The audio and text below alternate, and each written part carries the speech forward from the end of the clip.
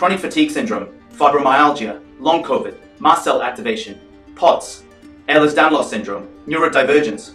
What links all of these disorders together? The answer might surprise you, but it's a key aspect that's often overlooked in the management of these conditions. And that aspect is the brain. Now, this does not mean that the symptoms related to all of these conditions are in the patient's mind. Not at all. This is a medical condition. So before we go into the detailed video, I want to highlight that this particular condition isn't a typical psychiatric condition, but that does not mean that psychiatrists don't play an important role, particularly neuropsychiatrists, because you see advances in psychiatry now have led to the emergence of fields such as psychoneuroimmunology, psychoneuroendocrinology. And by understanding the impact of medical conditions and how it affects the brain, we can make a significant difference to patients by working together with different medical specialists. So before we jump into the video, keep this aspect in mind. I'm Sanil Rege, consultant psychiatrist. Today I'll be talking about chronic fatigue syndrome, CFS, and myalgic encephalomyelitis, ME. Now, we've done a video on CFS and ME on this channel, and we've got a number of comments,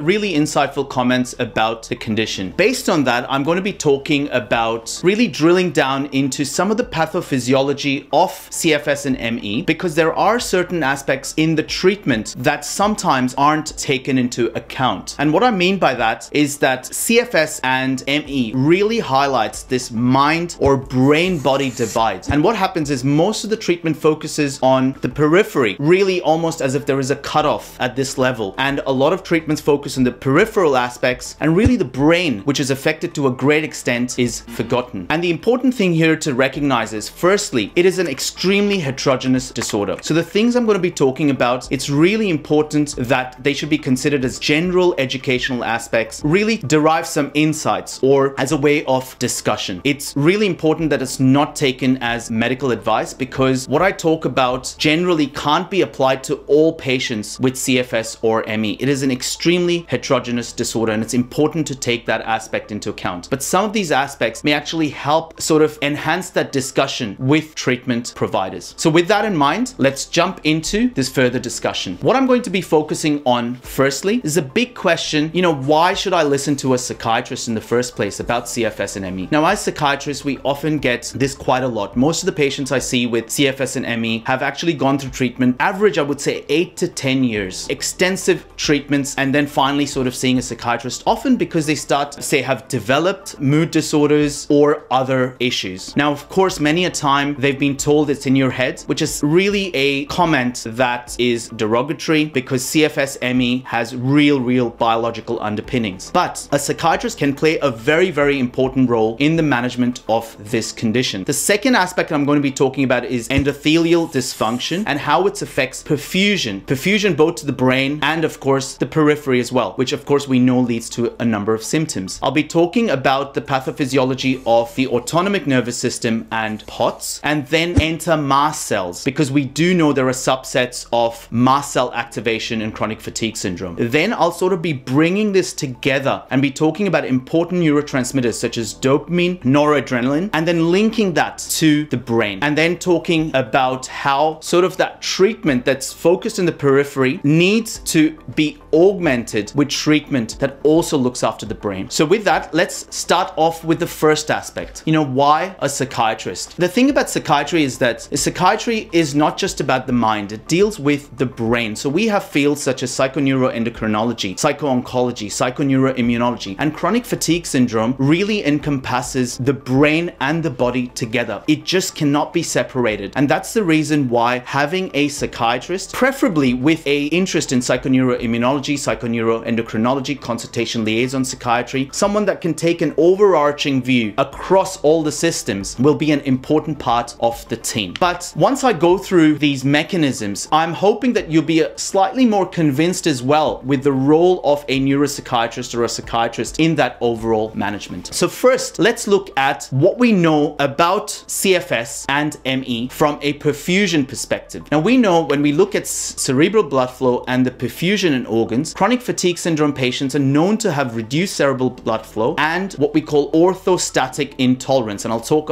more about that when we come to autonomic nervous system and POTS. Now, this abnormal cerebral blood flow and orthostatic intolerance is associated with abnormal vascular regulation. And as a result of that, we know that both the cerebral aspects are affected, leading to a number of symptoms, but also the skeletal muscles are affected. And these skeletal muscle pH abnormalities are known to be associated with autonomic dysfunctions. So firstly, we do know there is good evidence for endothelial dysfunction in chronic fatigue syndrome. Now, this is postulated to be an important mechanism by which there is a shift from the vasodilatation aspect that is necessary, particularly to counteract just constant sympathetic activity, because sympathetic activity is associated with vasoconstriction. We need adequate parasympathetic activity to also facilitate vasodilatation. So it's really a balance between these two aspects. But what happens in chronic fatigue syndrome is that these aspects are impaired, leading to a predominant alpha-1 adrenergic activation, which means a balance towards vasoconstriction in the skeletal muscle and brain. And excessive vasoconstriction would actually reduce perfusion overall, both in the periphery and the brain. So that's the important thing to take into account. Secondly, we know that excessive vasoconstriction, particularly when it leads to consistent hypertension, for example, leads to impairment of vascular resistance. The endothelium actually gets affected. Now, this can be compounded in certain individuals that may have, say, hypermobility syndrome, Ehlers-Danlos syndrome, for example, connective tissue disorders, which is a common trait in individuals with chronic fatigue syndrome. This has been talked about as this endothelial leak, which compounds the situation. Furthermore, in certain subsets of patients, they have found beta-2 adrenergic receptor antibodies and M3 acetylcholine receptor antibodies, which, of course, when there are antibodies to these major vasodilator components, what we see is again a shift towards vasoconstriction. So what we're seeing is that there is a shift towards vasoconstriction, which can reduce perfusion across organs. Now, if you think about the impact of this hypoperfusion, this is where tests such as CPET, the cardiopulmonary exercise test that many individuals with CFS will go through. It's a measure of the energy production, from contributions from metabolic aspects, respiratory aspects, cardiac aspects, etc., right? And we also know this links to the mitochondrial aspects. We know there is abnormalities in mitochondrial energy production in patients with CFS. So you can see how all of these aspects are converging, and one of the hypotheses is this endothelial dysfunction. Now, I know a lot of these things are quite complex. I'm sort of providing this and trying to simplify it as best as I can, but please do use the comment section to enhance some of this discussion as well. So with antibodies to the beta-2 adrenergic receptor, which is necessary for vasodilatation, and the M3 acetylcholine receptor, we are looking predominantly at vasoconstriction, which can lead to reduced perfusion. So that's an important aspect to take into account. Next, we know when cerebral blood flow is impacted, symptoms such as mental fatigue and cognitive issues such as brain fog can occur, which can be compounded by all of these. Okay, so that's the first thing, which is the endothelial dysfunction. Next aspect is the autonomic nervous system and POTS. And the reason I'm talking about autonomic nervous system and endothelial dysfunction is because we're moving away from psychiatry and we're looking at sort of the peripheral aspects, the kind of aspects that many patients will relate to and say, you know what, this is something I can completely relate to. But I will come later to show you how this is closely linked to the brain. So that's where I'm sort of heading, just to give you a guide. So let's look at the autonomic nervous system and POTS next. Now, you see the autonomic nervous system, there is a crosstalk between the sympathetic and parasympathetic reflexes, and the aim of that is to maintain adequate perfusion to the brain, the cerebral blood flow. Because you see, when there are changes, say when we are lying down and we suddenly get up, we need this to shift really quickly so that there is a sympathetic shift to maintain that perfusion to the brain. So this is known as orthostatic tolerance. Orthostatic tolerance is a measure of the ability to prevent hypotension during gravitational stress. Best example is getting up suddenly from bed. And if there's impaired orthostatic tolerance, then individuals can be really prone to these hypotensive episodes that in extreme cases leads to the phenomenon that is known as POTS, postural orthostatic tachycardic syndrome. Now, POTS, the core component is orthostatic tolerance, but POTS is defined specifically by a heart rate increment of 30 beats per minute or more within 10 minutes of standing up, or a head tilt. And this is a test often done by cardiologists to diagnose that in the absence of orthostatic hypotension. So I'll go through this again. POTS is defined by a heart rate increase of 30 beats per minute or more within 10 minutes of standing, or head tilt in the absence, the head up tilt, in the absence of orthostatic hypotension. The standing heart rate is often 120 beats per minute or or higher. So this is that orthostatic tachycardia that occurs. Now, ME and CFS is associated with POTS, which manifests with symptoms of cerebral hypoperfusion and excessive sympathetic activation because the body's really trying to maintain that perfusion to the brain. Now, the thing about orthostatic intolerance is that it may really make patients bedbound. I've seen patients wheelchair bound as a result. I had a patient that would have hemiplegic migraines on that shift. These are transient ischemic attacks, but this clearly shows that there is a significant dysfunction of the autonomic nervous system, POTS, which of course affecting cerebral blood flow. So you can see that the autonomic nervous system is closely linked to cerebral blood flow as well. Upright posture results in orthostatic stress, and even in the absence of heart rate and blood pressure changes, is known to be closely associated with post-exertional malaise, which is, we know, a core feature of chronic fatigue syndrome. Now, an interesting thing is present. You might remember that I just talked about this beta-2 adrenergic receptor dysfunction because in some patients there is this subset with antibodies. Now, you see, when there's this suspected dysfunction of the beta-2 adrenergic receptors, what happens is something known as chronotropic incompetence, which means that the heart rate may not even rise proportionally to the sympathetic activity. So there is this sympathetic activity, excessive activity, but the heart rate might not rise proportionally. So if we take only the heart rate as a measure of sympathetic activity, we might actually be missing the possibility that orthostatic stress and intolerance is present, that the phenomenon of POTS is still present as a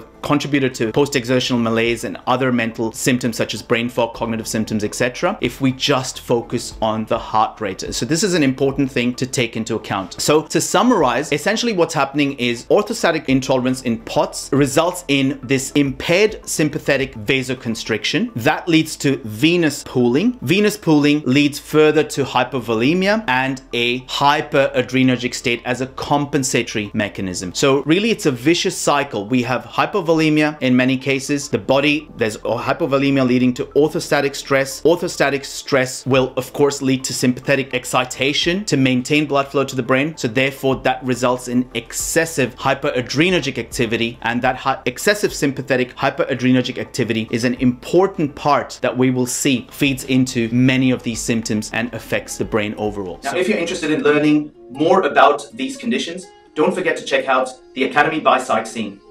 We've got a webinar series, a 3-episode webinar series totaling 7.5 hours that covers chronic fatigue syndrome, fibromyalgia, long COVID, Ehlers-Danlos syndrome, POTS, mast cell activation, the role of neurodivergence, and we bring it all together and we highlight for medical professionals how we can actually implement these strategies by using real-life case studies. For a single annual subscription, you not only get access to these 3 episodes, but you also get access to a range of other accredited courses, because we cannot split chronic fatigue syndrome or fibromyalgia and long COVID from all of the other aspects that we need to learn.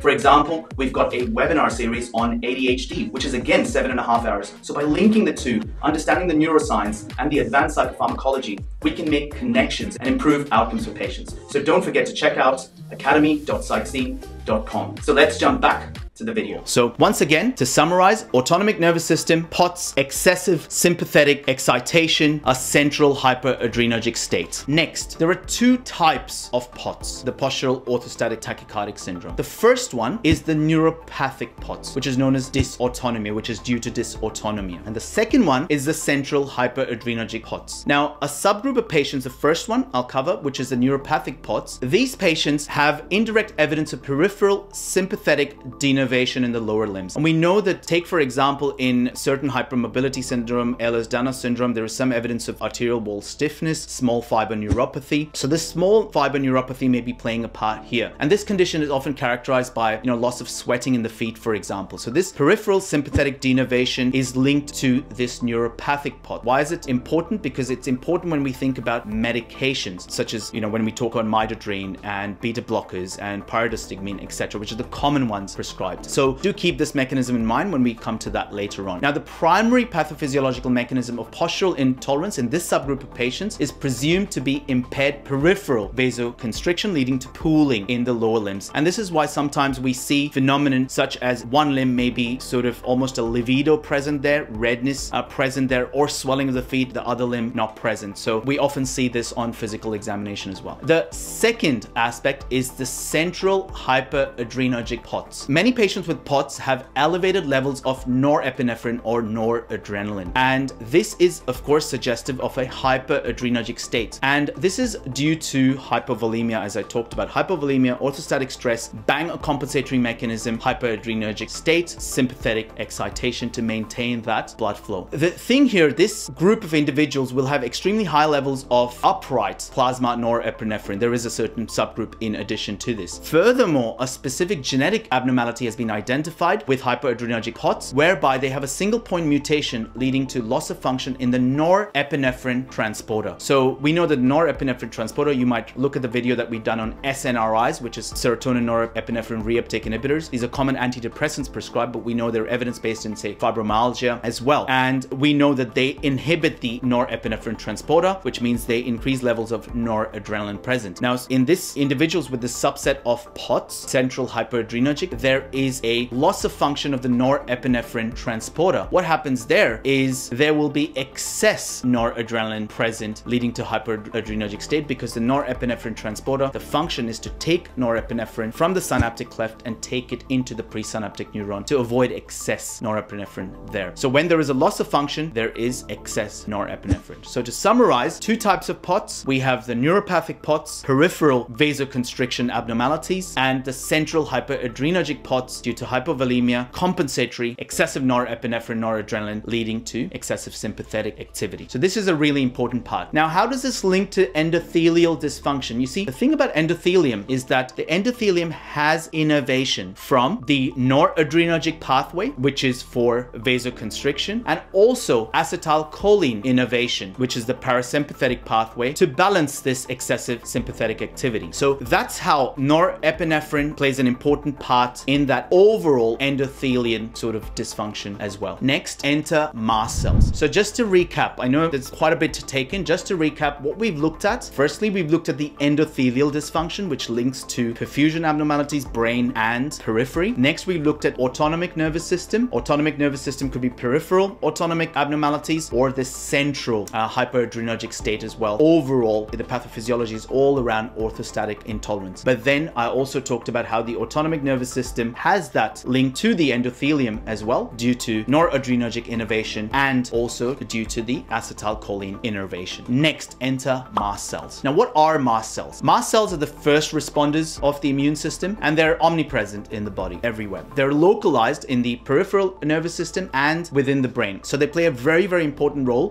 with neurons and with neuronal processes throughout the body. Next, they're also in close proximity to blood vessels and peripheral nerves, and therefore strategically positioned to modulate the sympathetic activity, vascular tone, and also angiogenesis, the production of, capillaries, vessels, etc. So what we can see here is mast cells. They are in close connection to the stuff that we've already discussed, which is endothelium and the autonomic nervous system through the peripheral nerves. Furthermore, mast cells also contain dopamine, and we will talk more about dopamine because this is a crucial piece of the puzzle in chronic fatigue syndrome. Now, you see, mast cell activation is known to be present in a subset of individuals with CFS and ME. And mast cell activation actually causes dopamine depletion. So it reduces dopamine overall in the body, and of course the brain as well. And interestingly, studies have found that when you target the dopamine 1 receptor, there's dopamine receptors are D1 to D5. When you target the dopamine 1 receptor on mast cells, this can actually inhibit mast cell degranulation. Of course, inhibition of mast cell degranulation means that dopamine levels don't decrease and the other vasodilator components aren't present. There's no mast cell activation. So these are promising approaches for the treatment. Now, mast cells, we know, release histamine. Histamine is a powerful vasodilator. So what's happening when there's cutaneous vasodilatation that occurs with mast cell activation? We get flushing. So when can one suspect mast cell activation syndrome? Usually when patients have POTS and they have flushing, suspect mast cell activation. You see, what happens here is that when there is release of these vasoactive dilators, such as histamine, this may contribute to vasodilatation. There's a reflex sympathetic activation then, sympathetic activation resulting in central volume contraction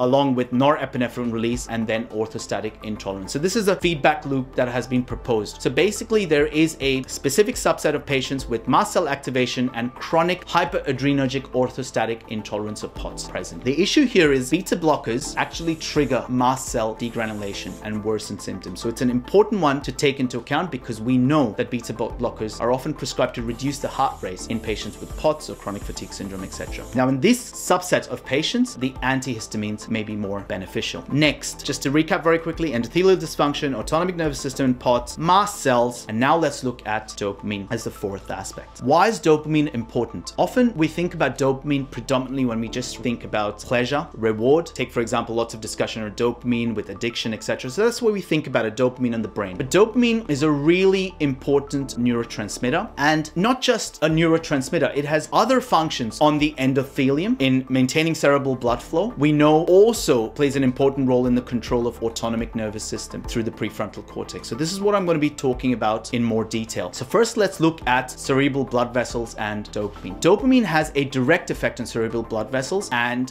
plays an important role in the control of cerebral blood flow. And this is from the 1998 paper by Kimmer, published in Nature. The close association between dopaminergic terminals and cerebral blood vessels raises the possibility that disturbances in central dopaminergic neurotransmission could alter cerebrovascular regulation. For example, cerebral blood flow and its regulation are abnormal in schizophrenia, depression, and Parkinsonism, diseases in which there is dysfunction of dopaminergic pathways. The important thing is not only as a neurotransmitter, we know that it's responsible for a number of functions, particularly in the frontal lobe, which is hedonic drive, attention, concentration, cognitive aspects, executive function, decision-making, etc. But it also plays an important role in blood flow. So this is a really, really important point here. And studies that have been done with amphetamine exposure have shown that there were both vascular and microvascular responses to amphetamine, increasing cerebral blood flow, as well as reducing the diffusion distance for oxygen, which means that it increases perfusion, the oxygen intake, the uptake of oxygen. So to kind of summarize the impact of dopamine on endothelium, because we know endothelial dysfunction is a core component of chronic fatigue syndrome, right? So it is not only a precursor in the production of adrenaline and noradrenaline. You see, dopamine is broken down by dopamine beta hydroxylase to noradrenaline. We've talked about noradrenaline a bit, right? So it not only helps in the production of noradrenaline and adrenaline, but it is also an important vasodilator. And interestingly, you see there is an endogenous source of dopamine in the vascular wall. So what studies have shown is that the arterial wall of systemic vessels, that is the endothelial cells, and the underlying tissue produces a substantial pool of dopamine. And this intrinsic release of dopamine happens upon stimulation by decreasing oxygen concentrations, which causes a dilatation of the blood vessel, thereby increasing blood flow and subsequent oxygenation of the tissue. This is a really, really important point. Dopamine is endogenously released from the arterial system itself in response to hyperperfusion. So it's an intrinsic vasodilator. And you can see what happens if there is an overall reduction of dopamine in the body. So the second aspect, and we'll come to those aspects and see whether there is a reduction of dopamine in chronic fatigue syndrome. So firstly, we looked at dopamine and the endothelial aspects. Second, let's look at the prefrontal cortex dopamine and whether the prefrontal cortex actually affects the autonomic nervous system. You see, the connections of the prefrontal cortex areas are with the hypothalamic areas, and the prefrontal cortex can actually influence autonomic and endocrine responses that accompany many emotional processes. And the part of the brain that's been identified is the medial prefrontal cortex, where there are projections for the medial prefrontal cortex directly to the sympathetic and parasympathetic brain centers. And therefore, actually, the prefrontal cortex controls many of these autonomic responses. So the second aspect of the prefrontal cortex that we need to take into account. And how is it linked to dopamine? You see, the prefrontal cortex really functions on dopamine. The striatum has projections to the frontal lobe. This is the frontostriatal pathway. It's all about dopamine. So you can imagine if there's reduced dopamine in this pathway, the control on the autonomic nervous system is also affected. Next, dopamine plays an important role in pain. You see, dopamine activity has been found to be attenuated in fibromyalgia. We know there's a close relationship between chronic fatigue syndrome and fibromyalgia, often coexist. CSF levels of dopamine and presynaptic dopamine function are reduced. We know that inactivation of dopamine D2 receptors leads to excessive pain sensation, hyperalgesia. So overall, sort of summarize it, if we have adequate dopamine, our pain threshold as well is adequate, that we will not have hyperalgesia or excessive perception of pain. So really, really important here. So the big question, is dopamine affected in chronic fatigue syndrome? And the answer is yes, absolutely. Firstly, through inflammation. You see, in the brain, dopamine is produced in two key areas, the substantia nigra, part of the brain that's really affected in Parkinson's disease, and the ventral tegmental area. And take, for example, there is the dopamine imbalance hypothesis that contributes to fatigue in MS, multiple sclerosis. Similar aspect plays a part in chronic fatigue syndrome. You see, in inflammation, two key things happen. One, there is a decrease of the the VMAT, a vesicular monoamine transporter. This is the important transporter that packages dopamine into the vesicles for later release into the synaptic cleft. So it decreases those levels of the transporter. Secondly, it actually will increase the expression of DAT, and DAT takes up dopamine from the synaptic cleft into the presynaptic neuron. So there isn't enough dopamine available in the synaptic cleft. So overall, what you get is depletion of dopamine, and we know depletion of dopamine in the prefrontal cortex is going to lead to not only mood issues, but is also going to lead to anhedonia, significant cognitive issues, brain fog. But we've just talked about dopamine also playing an important role in perfusion. It's going to lead to decreased cerebral perfusion as well. We also looked at dopamine controlling autonomic nervous system. So imagine dopamine, the medial prefrontal cortex is not really able to control those excessive autonomic sympathetic drive arising from the autonomic nervous system as well. So we've got a decrease in that, and the rest of the body is, there's excessive sympathetic activation, all these autonomic nervous system symptoms, orthostatic, intolerance, etc. And the frontal lobe is struggling to fix that. So we can see that the dopamine overall is reduced in inflammation. The second aspect, we talked about mast cells. Dopamine is reduced in mast cell activation, and mast cells essentially contain dopamine. The other curious aspect when it comes to risk factors, you see ADHD is a known risk factor for chronic fatigue syndrome. In fact, many patients that I see when I take their history have been really, really high functioning, sometimes really go-getters, go.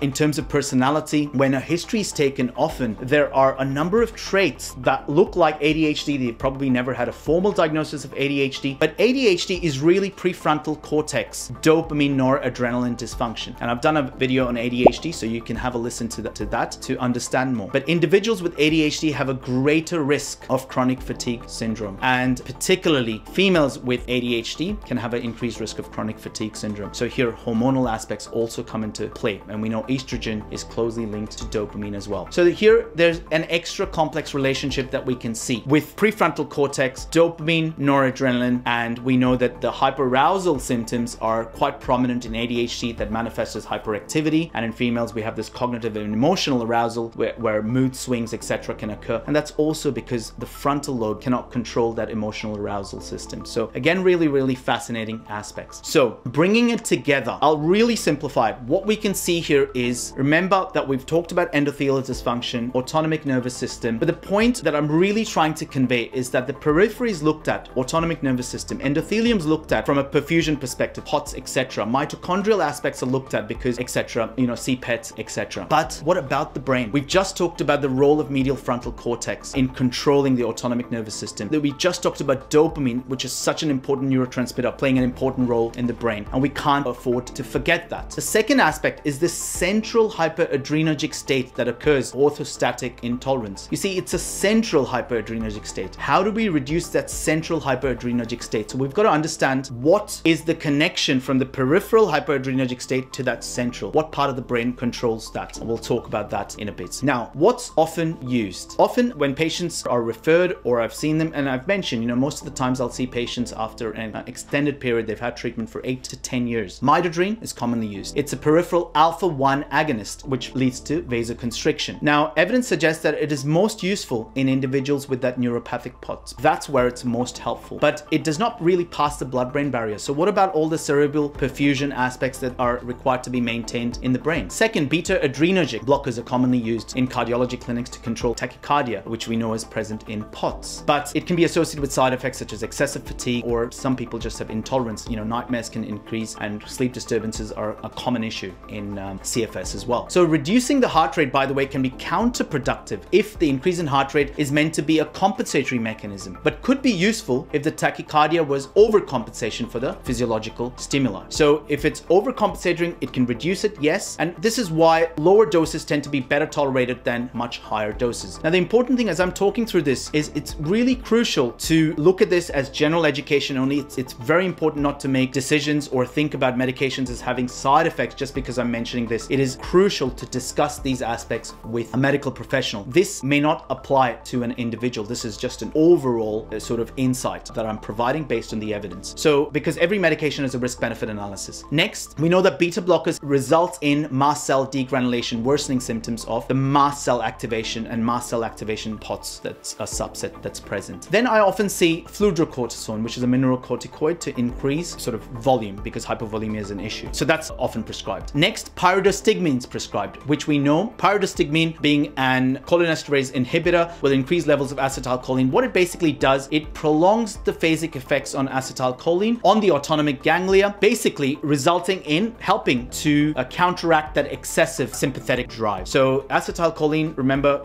had innervation on the endothelial. So what it does is potentiates that effect, counteracting that excessive sympathetic activity. So there is evidence that, again, it can reduce heart rate by doing that, and that's often one of the reasons it's prescribed. So often I'll see midodrine present, pyridostigmine present, fludrocortisone present, and maybe a beta blocker present. And a lot of these are really working on the periphery, to a certain extent trying to reduce also that central hyperadrenergic state. But let's backtrack to the brain and ask ourselves, well, hold on, we've looked at the periphery, but what is the part of the brain that really controls this excessive hyperadrenergic state from the top? So firstly, what part of the brain controls the autonomic nervous system? Frontal lobe is one, we saw medial prefrontal cortex, but the other one is the limbic system. And in the limbic system, there's a part of the brain known as amygdala. And many of you will know that amygdala is closely linked to fear, aggression, panic, anxiety. This is really that seat of that fight and flight response. So let's take the example of panic attack. We know that the first time there is an exposure to a threat, we have that same sympathetic drive, but that's the amygdala that is linked to the autonomic nervous system and fight and flight response. Sympathetic drive, increased heart rate, increased blood pressure,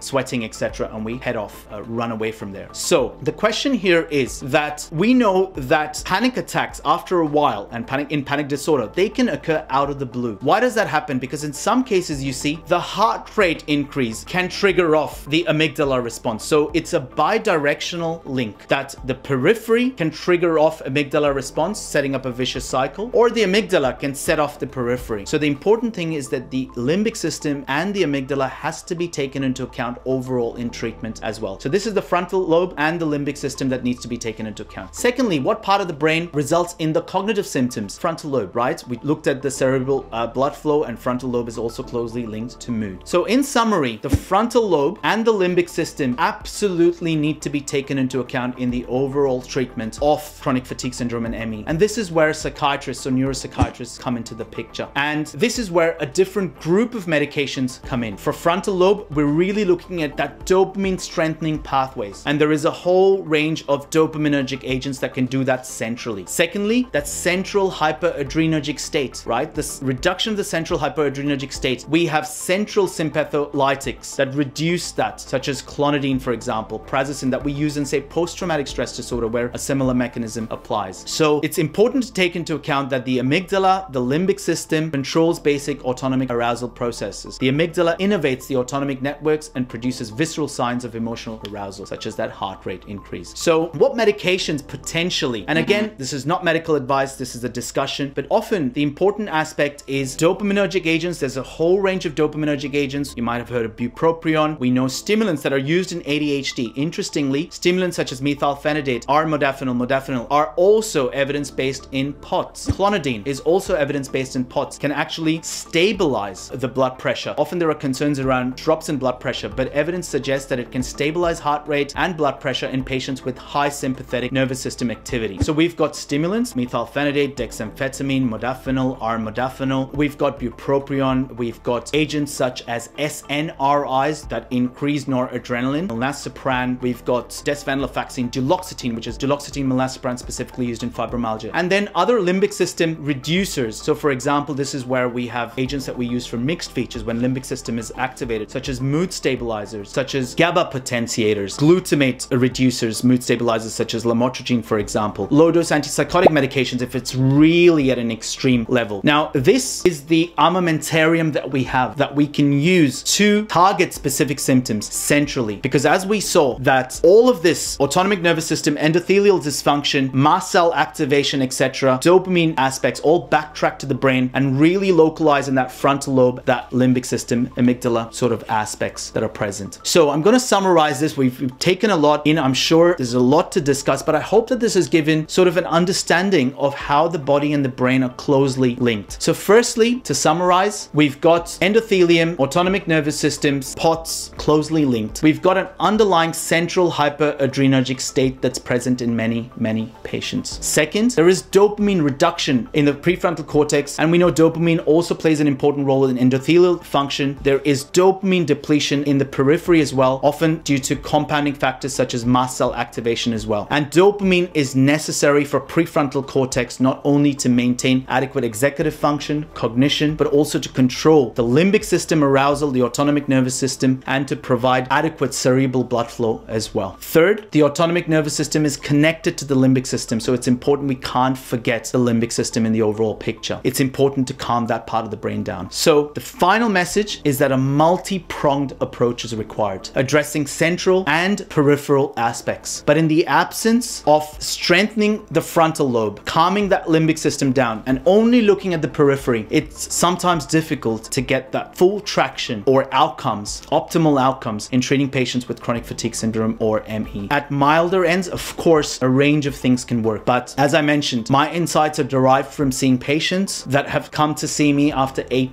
to 10 years. So a multi-pronged approach, a multidisciplinary team is necessary, sort of bring all those thoughts together and to have a strategic approach to implement this. If you stayed till the end, a big thank you listening to it all the way to the end. And if you liked the video, of course, give us a like. Do leave your comments in the comment section. Let me know what else your insights are with regards to this really complex condition. I look forward to seeing you in another edition soon, in another video in the near future. Until then, take care and stay safe. Bye-bye.